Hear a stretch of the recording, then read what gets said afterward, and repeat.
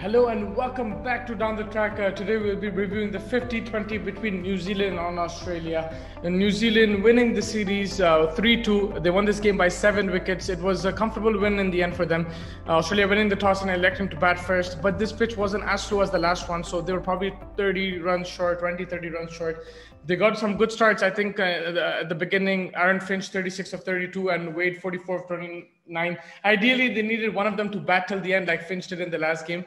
But even then, they're probably expecting Maxwell, Stoinis, and Mitchell Marsh to step up with the bat. That unfortunately did not happen. The middle order, when you get a start like that, you want your middle order to come out and finish it off nicely. Probably take the target towards 170, 180, hit a few boundaries, rotate the strike. But unfortunately, they got stuck. Maxwell went for the big shot. He connected well, but it went straight to the fielder. Placement was an issue. Stoinis looked rusty. He hit 26 runs, but just of 26 balls. And he just couldn't get away. Tried to get, even rotating the strike. He did rotate here and there, but you could see that he was bogged down. I think New Zealand bowled really well. Again, the spinners, Sodhi and Santner, they did an excellent job. Sodhi, in particular, it was very interesting to see. He picked up 3 wickets, but 2 of those wickets were off ranked full tosses, those who get deposited into the sands. Tells you 2 things. One thing is that the ground was a bit bigger, but more than that, the Australian batsmen just couldn't connect, on this pitch. They just, even when it was a full toss, they just couldn't connect. It wasn't their day with the bat. And they probably ideally needed a 180 run score. Southee and Bolt, again, excellent with the ball, both picking up a couple of wickets. And, these wickets in regular intervals kept Australia bogged down. They had one partnership, but they needed a more than that, I think. And they just couldn't get that impetus towards the end of the innings with, as they kept losing wickets. But if you look at the second innings, 140, it's still a kind of a tricky chase, because if you saw the last game, New Zealand were all out for 120 odd. They couldn't chase 150, not even 120 odd, it was 100 odd.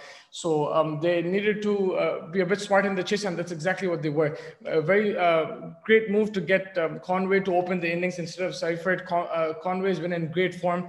He's playing well, and he anchored the innings today beautifully, while Guptill on the other end was just magnificent. Guptill, though, when he looks down and hits those shots for 6, he's in form. And, again, today's magnificent innings, 71 of 46 balls, striking at 154 and 4 6s, 7 4. So he was brilliant, and great anchor by Conway. Conway made sure he was there.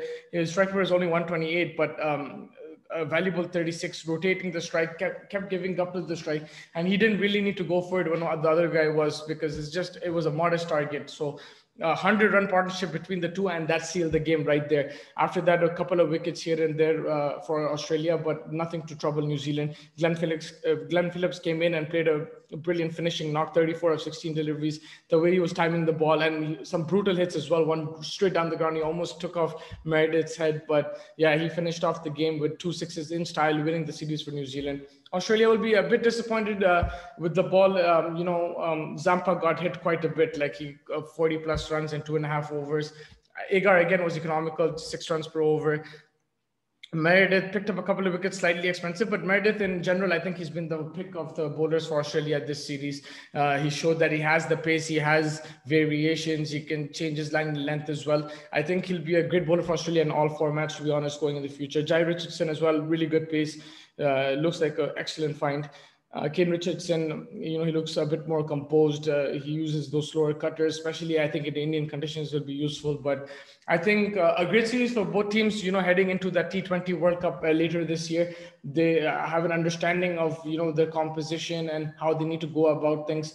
Also the timing suited them, because this was late summer in New Zealand, so the pitches were tiring and it was slower, conducive to spin. So in India, I'll probably turn more. It'll be a bit more slower on occasions, depending. It'll probably be early of the India season, so there might be flat pitches as well. But it's good preparation for both these teams.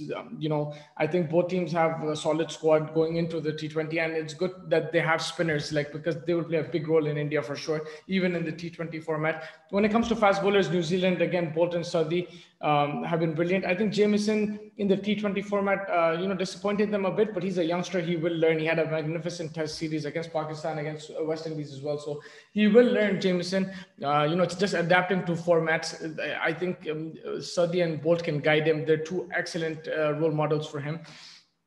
And they have the all-rounders. They have, the likes of Nisham. For New Zealand, I think Conway's been the find. Like, he showed he can bat on the top of the order today, middle order. He can come in and string partnerships, counter-attack.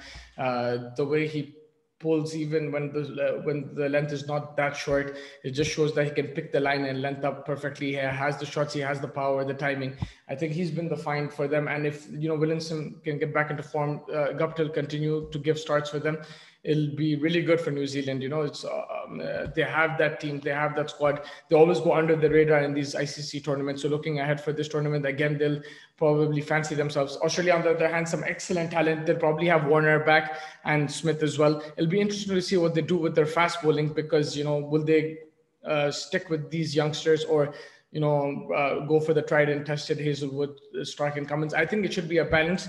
It shouldn't just be totally experienced or totally inexperienced. Maybe, mix the likes of Cummins with Meredith and Richardson. Even Hazelwood can be thrown here and thrown into the team here and there. Stark as well has the experience.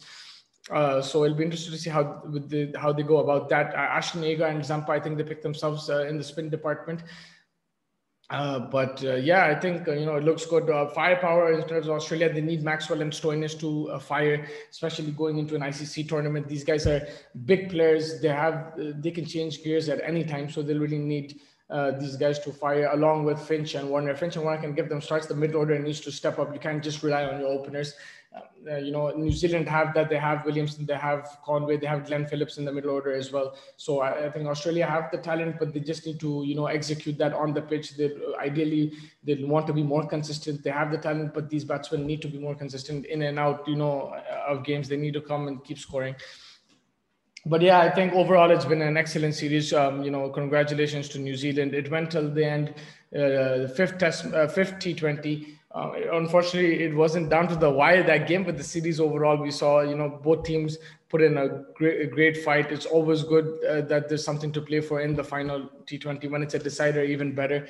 And credit to New Zealand. I think they've had a great home summer. For them, it'll be very interesting to see how they adapt to different conditions, because I think over the last 3-4 months, they've played at home and they've been absolutely dominant. But the faster they can adapt to foreign conditions, when they go to India for the World Cup, or if they go on tours to Australia, England, if they can, adapt to conditions quickly, they have the talent there. They have some world-class players. They have experienced players as well. So the quicker they adapt to conditions, they'll be a force to reckon with, even away from home, because they have players for different conditions. So it'll be interesting to see how that goes. And I think that's it for this series. It's been brilliant. Thank you so much for joining us throughout the series. Hopefully there's more cricket to cover. So make sure you like and subscribe to this video, and subscribe to our channel, and make sure you hit that notification bell for the latest cricketing updates and cricketing content. Thank you so much once again. Take care and have a good day.